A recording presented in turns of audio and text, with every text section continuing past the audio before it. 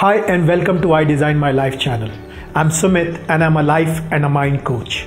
So today we are going to talk about something very important, and that is success.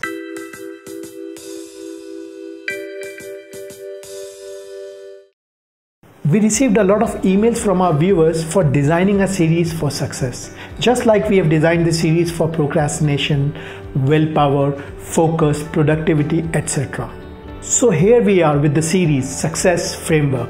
Now this is going to be our biggest series so far. Before we move ahead with this session, let me tell you a story. This story is about Vivek. Vivek was a very ordinary kind of a person with a proud possession, a horse, who he named Charlie. They both lived in a village. Vivek loved Charlie and was proud that he has the best horse in the village. There was a pond near his house. Whenever Charlie was thirsty, Vivek used to take Charlie to the pond to drink water. After some time, Charlie used to go to the pond by himself.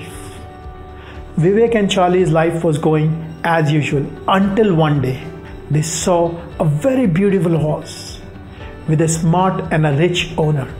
Vivek could not hold himself. He just went and spoke to the owner and said, "Sir, what is it you do to become rich and have such a beautiful horse?" The owner looked at Vivek and said, "It's not very difficult. When you go past across this village, there is a mountain over there. And when you go past that mountain, you will see a pond over there. It's a magical pond. So if you and your horse go and have water from this pond, your life is going to change. And it is going to become just like me." Vivek got really excited about this journey. And he went to sleep thinking that tomorrow I'm going to go and have the water from the pond. Next day he woke up. He was very excited. He started riding. He was sitting on Charlie's back and they both were riding. But it was a long journey. During the journey, Vivek slept. And when he opened his eyes, he saw himself very close to the old pond where Charlie used to have water. He was amazed and could not figure out what was happening. He said to himself, "Okay, I'm going to try tomorrow." Next morning, Vivek got up again very excited. He got on Charlie. They started riding. It was a long journey and again he slept. When he opened his eyes, he again found himself near that old pond. He got irritated. He said to himself, "Okay, I'm going to try tomorrow." Next day he tried, the same thing happened. This kept on happening for days and days until one day Vivek actually gave up. He gave up drinking water from the magical pond. His life started moving ahead again. He started getting on with his life. But there was sadness in him. He was not happy that he was not able to have water from that magical pond. One day while he was sitting in the room, there was a knock on the door. And when he opened the door, he was amazed. It was Buddha on his doorstep. And Buddha was begging for almonds. Vivek took some almonds and gave it to Buddha. Buddha took the almonds and then when he looked at Vivek, he said, "Young man, I see sadness in your eyes. What is wrong? What is making you sad?" Vivek told Buddha the entire story. Buddha listened to his problem, smiled and told he needs to win Charlie first. He needs to train Charlie because to get to the magical pool, he needs Charlie. And until unless he understands Charlie, he will never be able to make to the magical pond. And then Buddha left. Friends, there is a very important life lesson hidden in this story. Vivek is all of us who strive to succeed. But we cannot succeed alone. All of us need Charlie. Charlie is our mind. We cannot succeed until and unless we win our minds or we train our minds. When Vivek was tired and slept, Charlie got back to his old ways. And this is what we do. When we are tired, our willpower becomes weak and we get back to our old patterns. When we get back to our old patterns, we fail multiple times and then we give up. Old pond in the story represents the place where we are currently, and the magical pond represents the place where we want to go. We need to win our minds first, and before we can reach the magical pond, To win our minds, we need to understand our mind, and we also need to understand the journey. To understand our mind and success, I've created a success framework. This framework has already been proven with my clients. All of the knowledge that I use to help my clients succeed is in this entire series. This entire series is going to have a lot of episodes, and each would be containing a lot of information. Today we are going to look at the essential elements of the success framework. So the success framework stems from a deep-rooted belief that the formula for winning remains the same, whether you are a sportsman or a working professional or a housewife.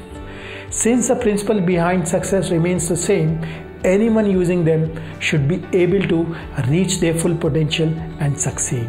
So let me spend some time around talking about success. Success is not absolute, it's relative. My definition of success might be very different from your definition of success, and that is perfectly fine. Also, success is not an event, it's a process, it's a journey. So if you believe that you can get success by listening at this video and not practice what I'm saying, then I'm really afraid you'll not be able to gain much out of this entire series. So let's get to the framework now. We can divide our world into two parts: inner world and an outer world. The contribution of your inner world to your success is around 90%. This part of the success framework is about you. You are made up of your body and mind. And we are going to spend a lot of time around understanding your mind. Your mind is your powerhouse. This is the core of your success.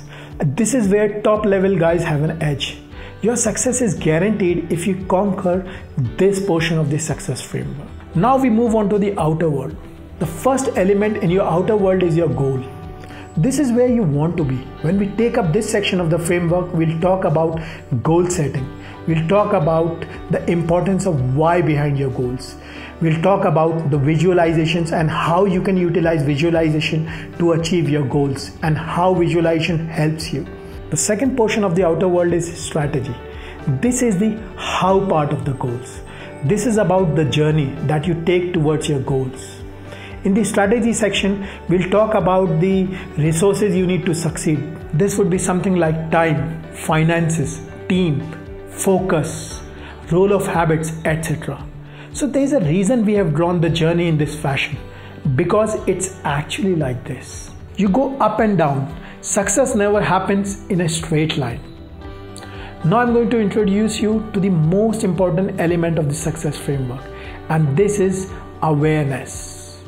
It belongs to both the worlds, and that is why we are placing it at the top and at the center. All along the journey, we need awareness of our inner world as well as the outer world. Now, once we've understood it, we need action to move towards our goals. And there are a lot of things which stop us from taking the desired actions. These are the things like our fears, procrastination, lack of determination, discipline, etc. All these are the outcomes of a misaligned mind. So we are also going to cover this in our series.